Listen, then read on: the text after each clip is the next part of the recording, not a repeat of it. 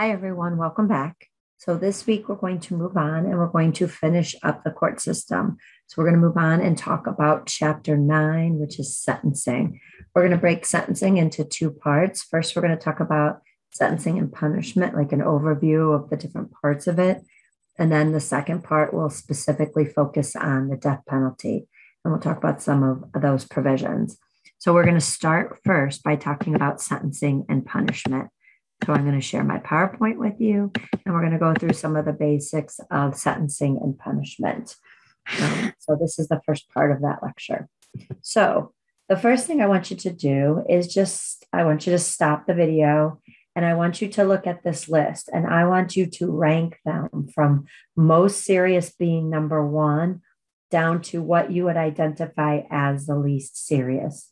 So you can stop the video and then try to rank them and then restart the video. Okay, so I hope everybody's back. Now, the purpose of this wasn't because there's a right or wrong answer. The purpose is I want you to really think about the seriousness of crimes. So when we're talking about punishments, one of the things that's really important to understand is punishments are based on how serious we rank certain crimes. So all the crimes in the penal law have to be ranked. And obviously, the most serious crimes need the most serious punishments. And then as you go down to the least punishment.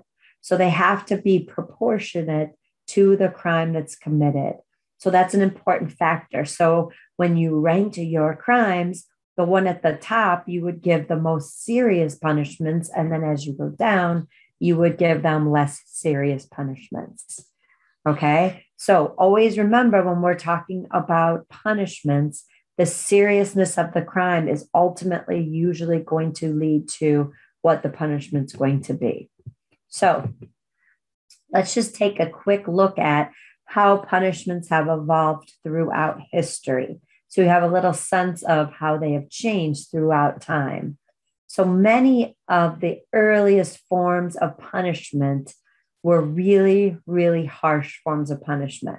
So think about some of the movies that you've watched, like Braveheart, or I don't know, I'm not gonna be able to think of someone, but different movies that you watched about historic early forms of punishment. And what kind of punishments do you think that they included? Well, if you think back, most of them probably were extremely harsh forms of punishment.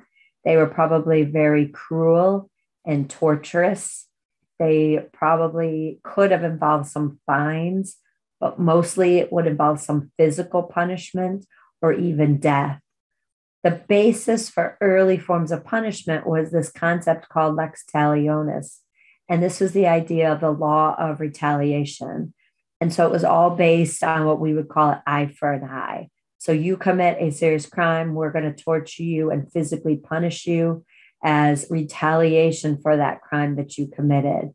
So drawing and quartering, hanging, cutting off limbs, tarring and feathering, putting them in stocks and throwing stuff or gallows and throwing things at them. So these were what we considered torturous or cruel sort of punishments. But was the early forms of punishment. We've really changed our ideas about punishment in more modern times, and we rank or define punishment in a different way. So basically, the traditional forms of punishment would be fines, where you have to pay money, imprisonment, which would be putting somebody in jail. Sometimes you have probation, so you would go to jail, but we're going to suspend that sentence and let you stay out. And if you don't do anything wrong, you can stay out under supervision. Otherwise, you have to go back to jail, which is imprisonment. And then another traditional form would be death. So we want to think about how would a judge make a decision about which punishment would be appropriate based on the crime. So what was the judge trying to accomplish with each of these punishments? So basically, what the judge is doing is evaluating the different goals of punishment. So when you look at punishment, there are 5 main goals to punishment: retribution, deterrence, incapacitation, rehabilitation, and restoration. So retribution is going to be that lex talionis. It's the eye for an eye. So retribution is you're seeking revenge for the fact that the person committed a crime. Okay. Deterrence. Deterrence is trying to stop future crimes, deter them, keep them from happening. Now, you can have two forms of deterrence. General deterrence is when you want to give a punishment that all of society can see. And then they say, wow, look what happened to him. I don't want to do that. You also can have specific deterrence, which is going to keep the actual person that committed the crime from wanting to continue to commit crimes. But remember, deterrence is trying to keep others from committing a crime. Incapacitation is somehow keeping them away from others or hindering their ability to commit more crimes, incapacitating them. They used to sometimes cut off hands. If you don't have a hand, you can't steal. A lot of times now, incapacitation is just locking people up and keeping them away.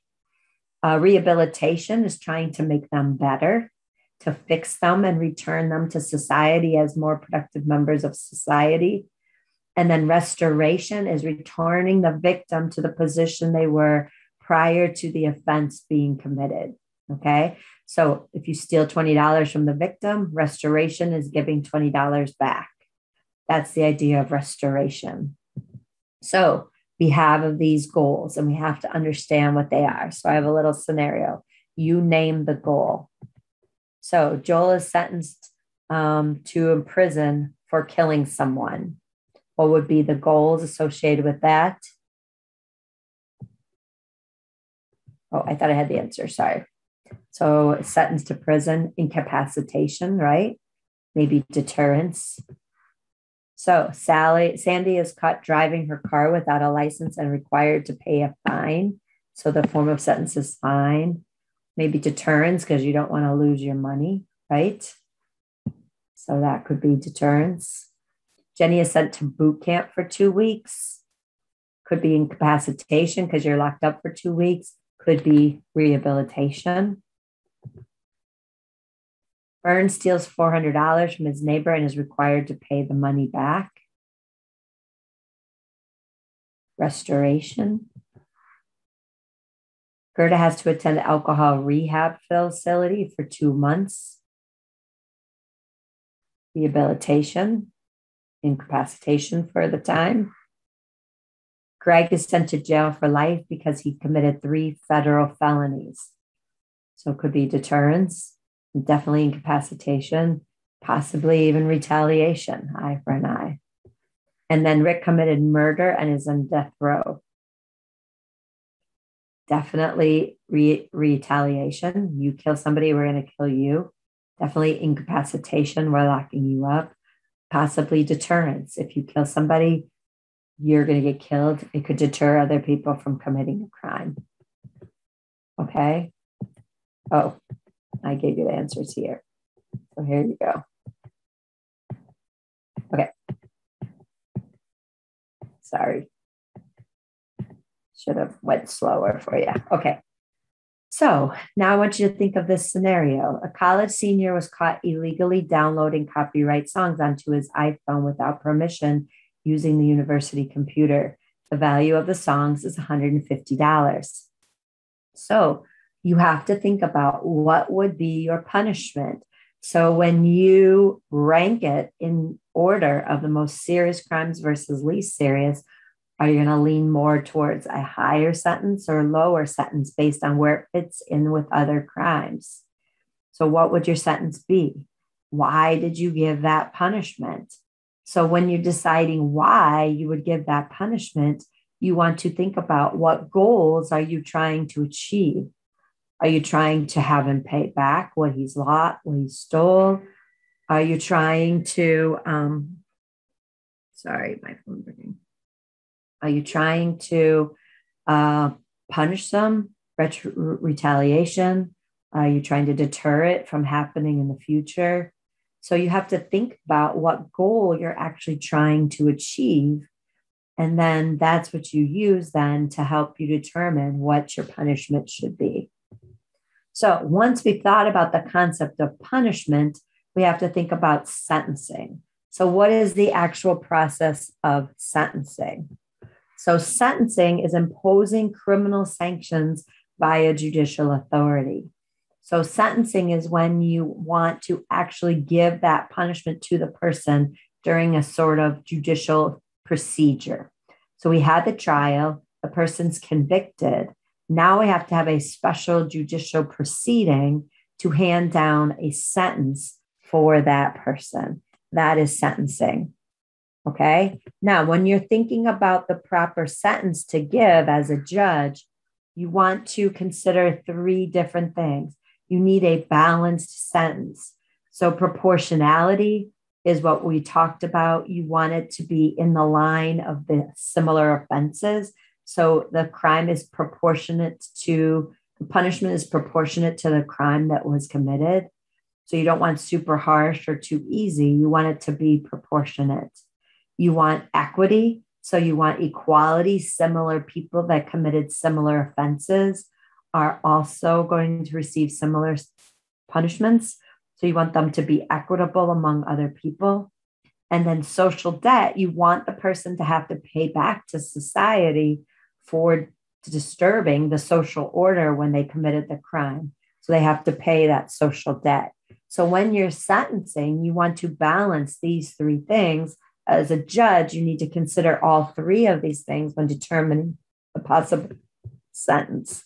When you balance all three of these things, that's what's called a structured sentence, that you've taken into consideration all three of these things to properly determine the sentence.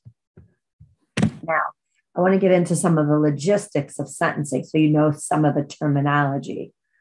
When the judge sentences a person, and they sentence them to imprisonment. So let's say I'm going to actually send you to jail. There are two types of sentences that can be given. One is called an indeterminate sentence. An indeterminate sentence is a sentence that has a maximum and a minimum, but no exact time. So if you're sentenced to an indeterminate sentence, you may get 3 to 5 years. You do not know exactly when you're going to get out. You could serve 3 years, 3.5 years, 4 years, 4.5 years. You may serve all the way to 5. So it's indeterminate. The judge is not setting your actual release day. The day you actually get out is probably going to be determined by a parole board. Now, you can have another choice, which is what we call a determinate sentence.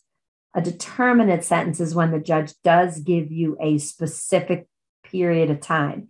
You will spend 3 months in jail. So judges either can give a determinate or indeterminate sentence. Now in New York, we usually give determinate sentences for misdemeanors and indeterminate sentences for felonies. Okay. Now there's a couple other issues or concepts that you have to understand with sentencing. So gain time. So you get your sentence, you get 5 years in jail. You have gain time. This is the time deducted from the prison time for participation in special programming. So when you go to become incarcerated and you go to jail, if you do an anger management program or drug counseling, you may get time deducted from your sentence. You've gained time, good time. You gained time so that they're going to deduct it so your sentence would be less. Then good time, same concept, they're going to deduct from your sentence because of good behavior. So it's an incentive to behave while you're in prison.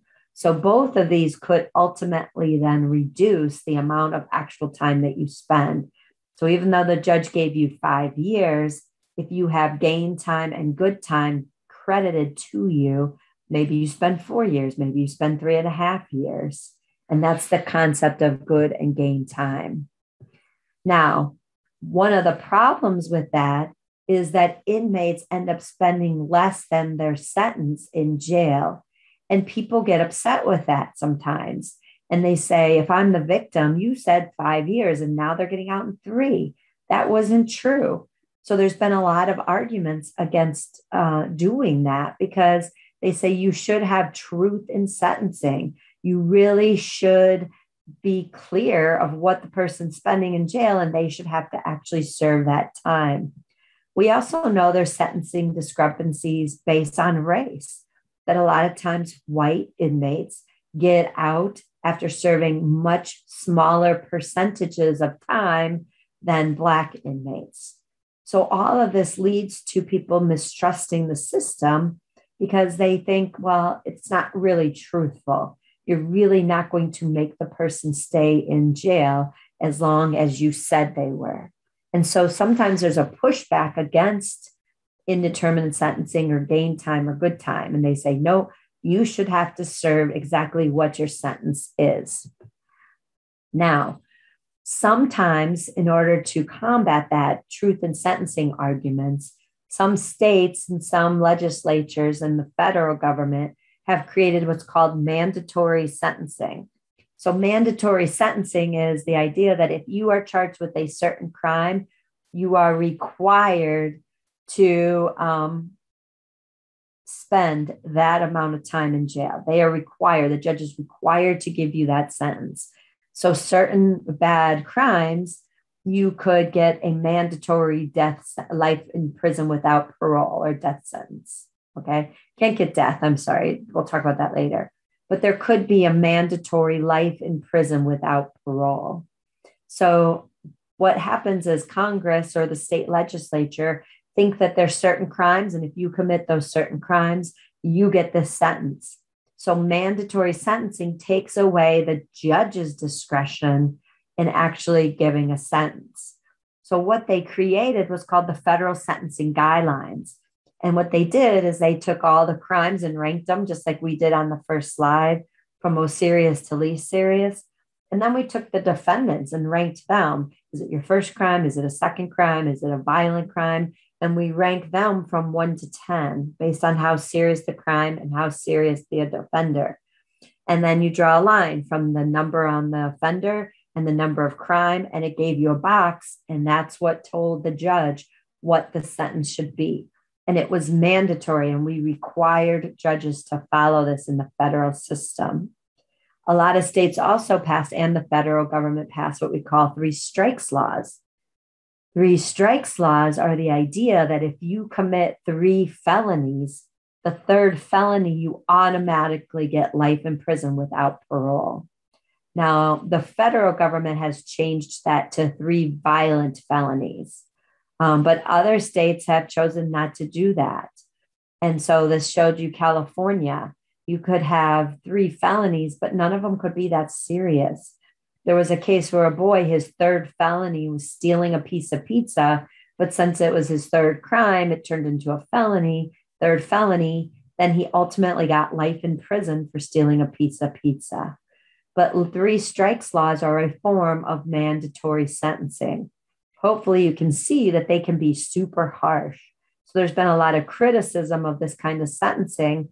It doesn't allow the judges any discretion to take factors into consideration and really give a proportionate sentence based on the actual crime. Now, another thing you have to understand is, what if you are being sentenced to multiple crimes at the same time? So you break into a house, so that's burglary, and then you sexually assault the person in there when you're in there. So those are 2 separate crimes. They each get their own sentence. How you serve those sentences can either be consecutive or concurrent.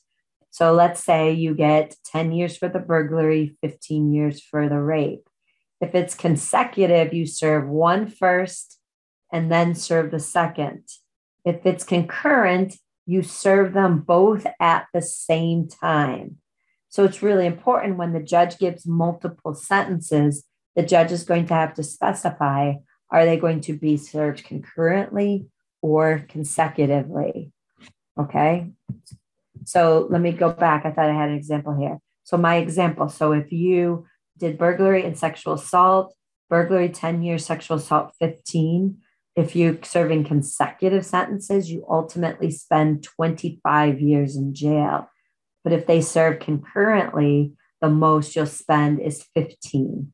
So it's really, really can make a huge difference if you are sentenced consecutively or concurrently. Okay. Now, another concept, and this is going to become very, very important when we talk about the death penalty in the next lecture. When you are sentencing, especially when we're talking about the death penalty, the jury has to consider what we call aggravating circumstances and mitigating circumstances.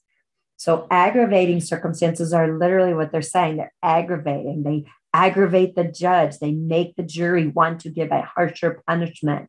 They're aggravating. They make you mad at the defendant.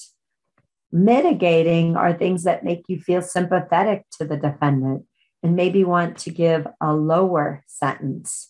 So, aggravating could be you kill a young person, a child, you have multiple people killed, you do the killing in a very torturous way. So, those things are aggravating and you want to give a harsher sentence. Mitigating, maybe they got hooked on drugs when they were young and abused by their parents when they were young. Maybe they have an intellectual disability where they don't really understand what's going on. So those would be what we consider mitigating circumstances. So another thing judge has to consider are these things. They have to balance aggravating and mitigating circumstances. This is going to be a requirement when the jury possibly gives the death penalty. They have to actually make a list and vote on all the factors they consider aggravating. They have to make a list and list all the things they consider mitigating. And when they're deciding death penalty, the aggravating has to outweigh the mitigating. Otherwise, they cannot give the death penalty. So these factors become really, really important when you're talking about sentencing. So here's a list of all the different aggravating and mitigating circumstances that are often considered. It's not exclusive, but it tells you some examples. So I will post a sample sentencing chart. So you can look at the sentencing chart and you can see my questions and you can use the sentencing guidelines like I just talked about. So you can see the chart and you can read the questions and you can figure out what the sentencing should be. So you can see how it is done.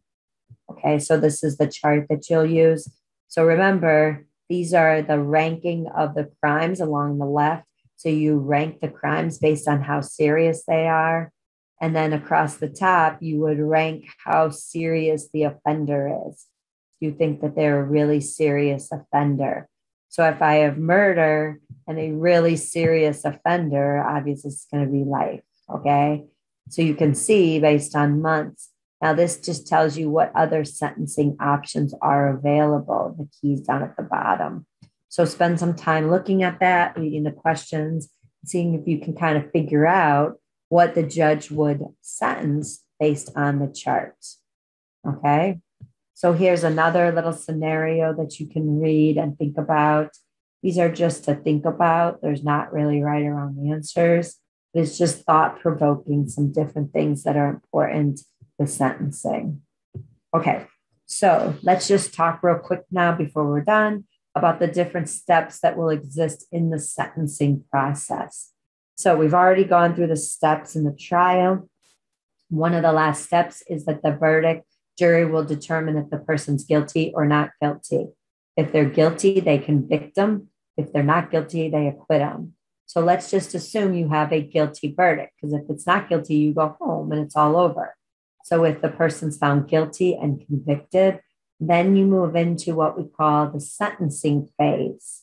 So what will happen is the judge will set a date for the sentencing hearing. So sometimes on TV, they say you're guilty and they immediately give them the sentence. That only happens if the sentence is mandatory. So if it's a crime in a state that says if you commit that crime, you automatically get life without parole, then you can give the verdict and the sentence all on the same day. Most times that doesn't occur, though. Most times they set a date for an actual sentencing hearing. And there's different things that are going to happen during that sentencing hearing. You're going to have a pre-sentence investigation first, and then you're going to have a pre-sentence investigation report that's going to be given to the judge. You're going to possibly have victim impact statements, and you're going to have what's called the defendant allocution. Once those steps are all done, then the judge would actually pronounce the ultimate sentence that this person's going to receive. So let's talk about what each of those things are. So the first one is what we call the pre-sentence investigation. So what happens when a person is convicted is their case is sent to probation, in New York probation. And what they're going to do is a little mini investigation into this defendant. They want to know everything about this person. Are they in school? Do they have a job? Who's their family? Are they religious? Were they in the military? What kind of crime? Tell me about the victims. So the probation department is going to find out everything they can specifically about this crime. And looking at all of that, they're going to make a recommendation to the judge of what they think the sentence should be based on this report. Okay, so this would be what a sample pre-sentence investigation report would look like.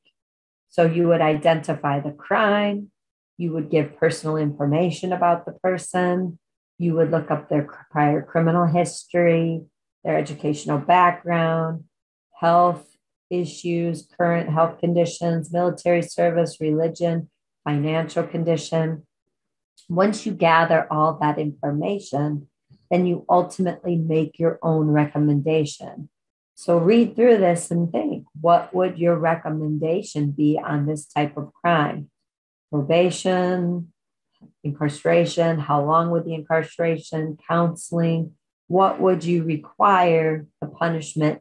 What would you recommend to the judge? The judge would be the one that requires it. What would be your recommendation to the judge? Okay. Now, another thing that could happen is, and that's then, this is your pre-sentence report. So PSI is pre-sentence investigation. When you type all this up and write it up and you hand it to the judge, you hand it in a report form. Sometimes the judge just reads the report and takes it into consideration. Sometimes there's a little hearing where the probation officer has to take the stand and the judge can ask questions. All of that will occur during the sentencing hearing. Now, another thing that could occur is what we call victim impact statements. This is when we allow the victim to stand up and make a statement during the sentencing. So the victim can stand up and explain to the defendant and to the court what impact this crime has had on their life. And usually they're very emotional, very propelling. I have a link here. If you go to the PowerPoint and click on it, it shows you this one girl was kidnapped and held hostage for a very long time. And it can show you the impact that these victim impact statements can have on the judge and potentially the jury when making a determination of what the sentence should be. And then the last one is what we call a defendant allocution. This is when the defendant can make a formal statement to the court. So most likely prior to this, the defendant probably didn't testify. A lot of times they choose not to testify. And the defendant's just quiet a lot of times during the trial. Since they're already convicted, there's not a lot of self-incrimination going on. So then you're already convicted and found guilty. So then the defendant can say stuff if they want. They can stand up. Sometimes they stand up and say, I didn't do it. You're sending me away and I didn't do anything wrong. Sometimes they stand up and apologize. It's just the ability of the defendant to say something during sentencing in their defense if they want to. So again, I have a link if you want to watch an allocution. Okay, so we're not going to do this because you're online. And then the last thing is just a little fill in the blank to see if you understood. So try to fill in the blanks and then stop the video. And when you're ready, I'll flip the slide. Hopefully you're back. And there are your answers. Hopefully you got them all right. And that is the end of sentencing and punishment. So the last PowerPoint then will be talking about the death penalty specifically as a form of punishment. So hopefully you enjoyed that. And I will quickly be posting the second one so that you can continue on with the lecture for this week. Have a nice night.